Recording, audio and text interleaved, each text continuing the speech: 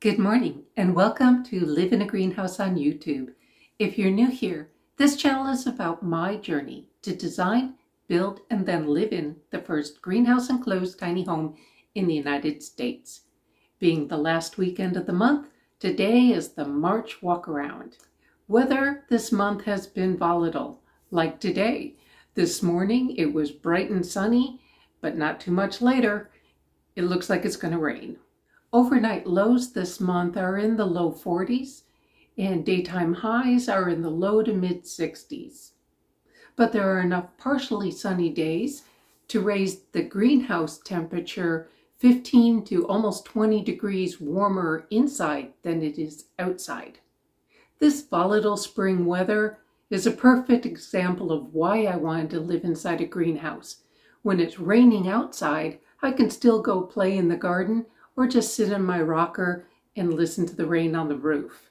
But when it's sunny outside, I can already have the doors and windows open, which is months ahead of when I would be able to do that in a standard house. Months like March is when I really love living here and can honestly say it's as great as I imagined over the years of the planning and construction. So if you enjoy this content, please like, comment, and subscribe so YouTube will show it to more viewers. And come along today because spring planting has begun in the greenhouse.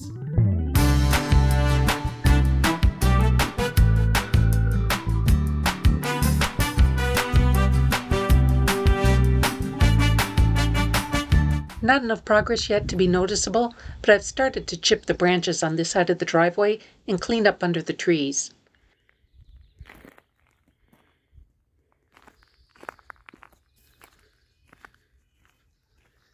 I've never eaten nettles. Are these too old to use?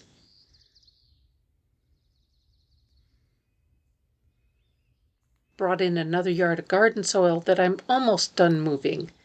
Once the truck is empty again, the next load is straw for mulch.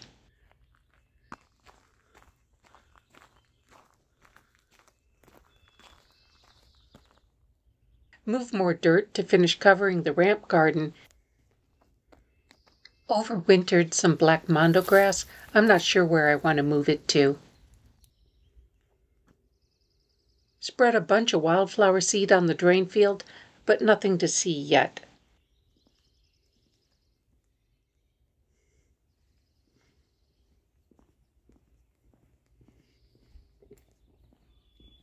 And planted a couple store-bought flowers and one pot of columbine that I started from seed last year.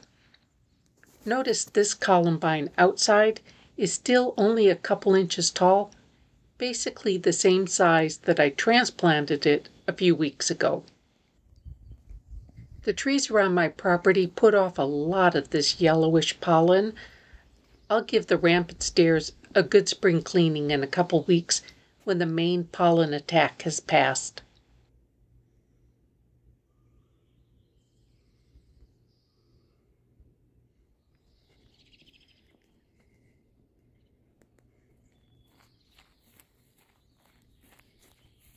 Wildflowers are really starting to grow.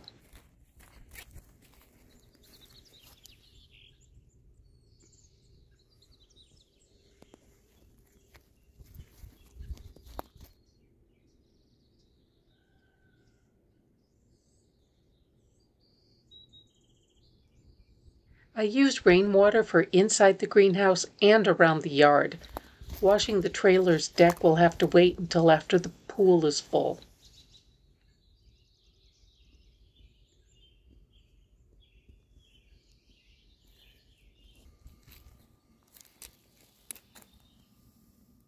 This is one of my little plant nursery areas, but it looks like the deer trimmed some of them.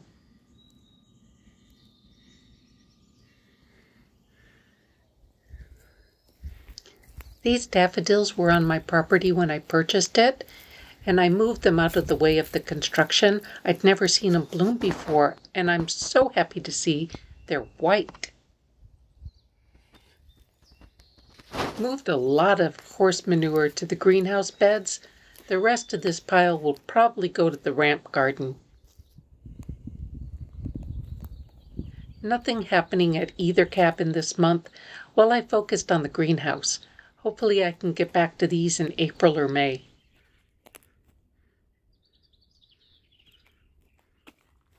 Getting warm enough to get out the pressure washer and take care of this bird poop. Since it's so easy to roll the chipper out of the greenhouse to this corner, I've also been chipping away at this pile. So far, I'm really pleased with the size and consistency of the chips from the little Sunjoe I bought last year. Not sponsored. I started to refill the pool this month that drained the tanks down to about 1/3 full. Normally the rain around here is light and drizzly, but the other day we got an absolute downpour that only added about 600 gallons for a total of about 3,000 gallons until the next rain.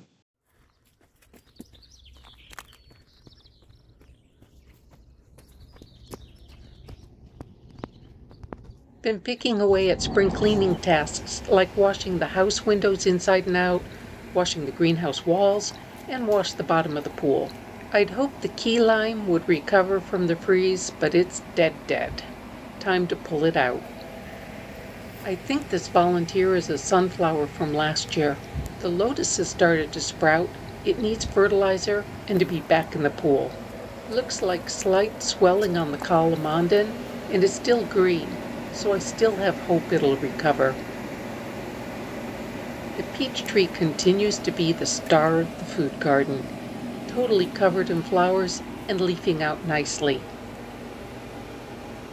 Started to refill the pool last week, but it's a long process since I want to stop and hold for a few days at certain depths to check for leaks and to let the rainwater tanks refill.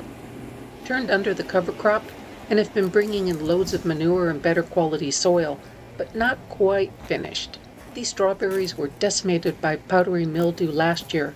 They've responded well to the potassium bicarbonate and even have a couple flowers. Potatoes recovered from the freeze.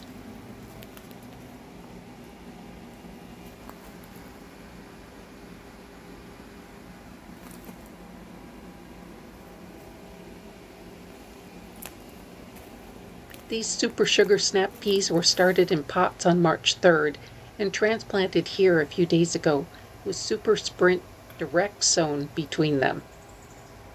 Filled both raised beds with a mix of manure and garden mix soil, but I'm changing from drip irrigation to soaker hoses in the raised beds, so haven't planted them while I gather the parts needed to convert from 1/2 inch to 3/8 pipe systems.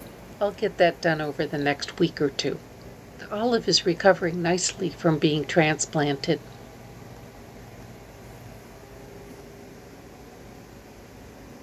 I think these are volunteer spinach, so waiting for another set of leaves before pulling them.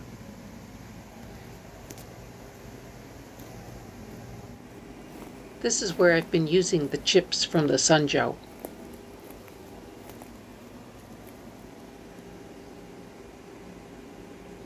Cleared off enough of the potting bench to start seeds on March 3rd on heating mats. Some of these seeds can be direct sown, but the beds wouldn't be ready before the time they should be direct sown, so I started them here for transplant in April. So far, everything has sprouted except mini white cukes and parsley.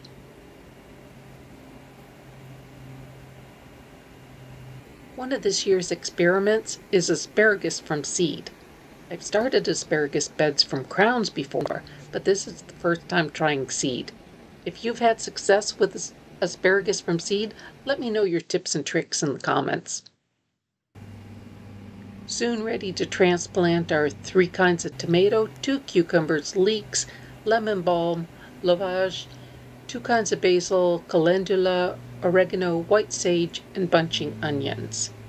Lots more herbs, flowers, and vegetables will be direct sown in April. Lots of new growth on the carrots. These were direct sown in a purple raised bed last year. Even though I did get some tasty baby carrots, they mostly failed to thrive. But I couldn't bear to compost them when I emptied that bed, so I moved them here for temporary holding while bringing in new dirt. This section has been the focus of ornamentals because I look at this while working at my day job. I'd found these grape hyacinth bulbs shriveled up on the ground after the excavation. They wintered over under the peach tree to see if they'd recover, and they did. These columbine were started from seed last year at the same time as those at the ramp garden. One last pot to plant. Dip-rooted carnations are coming on nicely.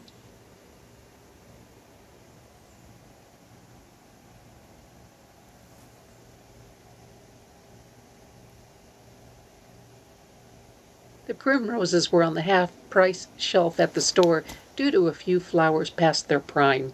A few survivors from a wildflower mix I tossed out last year. A few flowers my neighbor let me take from her yard that I don't know what they're called. If you know, please tell me in the comments.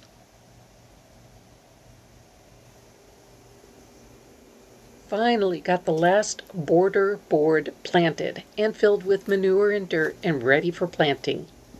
Also, portulaca, godicia, zinnias, and coneflowers started mid-March. More of the recovered carnations, but I'll have to wait for them to bloom to remember which is the pink and which is the yellow. Planted this mint a couple years ago, but it got hammered by the trifecta of powdery mildew, freezing, and pests. Got the gnats early this year with neem and sprayed with potassium bicarbonate, and is recovering nicely.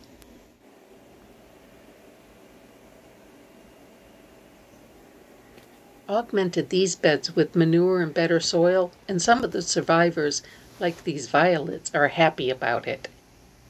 The frogs like to sit in the leaves among these pink flowers and surprise me by jumping out when I water.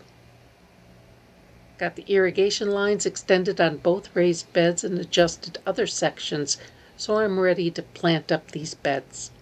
With the ridge vents open, there's plenty of pollinators who can come inside, including bees.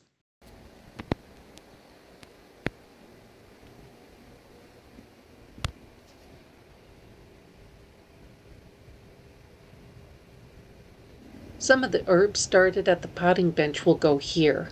Also, some other herbs and flowers I'll direct seed next week.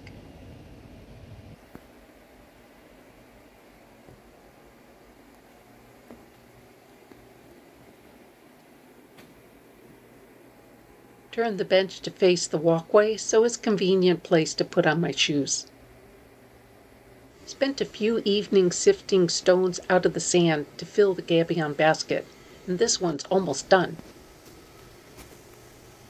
Need more wood chips to cover the sand until I'm ready to bring in dirt to fill around the pond and north side of the pool. That'll probably be next year. Not much change, but it's almost time to switch to the warm weather decor.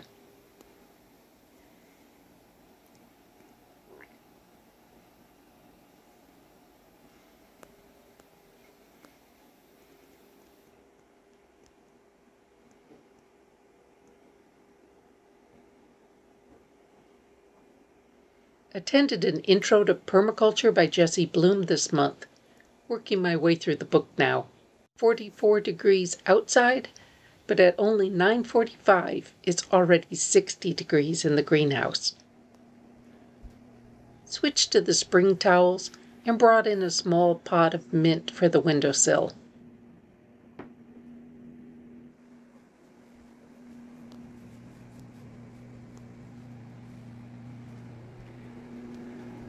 Switched to the spring towels here too.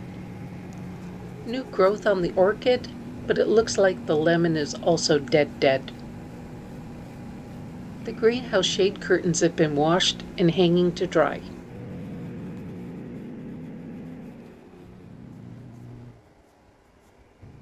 All the houseplants are happy for spring, especially the night blooming cereus that can go outside during the day.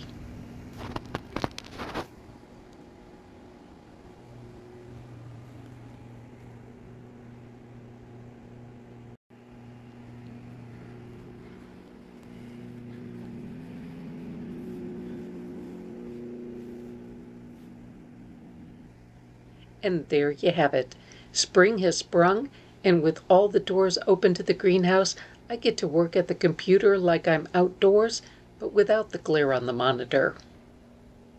Thank you for watching. Please like, subscribe, and share with your friends. And come back next time as the food and ornamental gardens get planted up.